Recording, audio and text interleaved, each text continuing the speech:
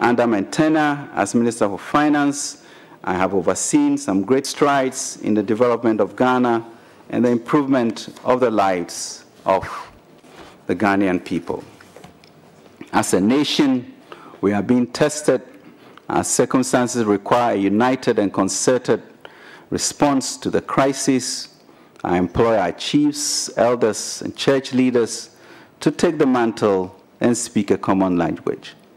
Let us all work as one country to support our labor negotiations, find a solution to the impasse in Parliament, and rise above witch hunting and entrapment.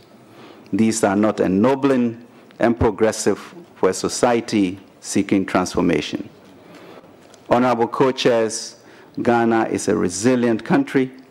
Ghana has faced economic challenges since independence. Ghana has always come through each of them stronger and better than before.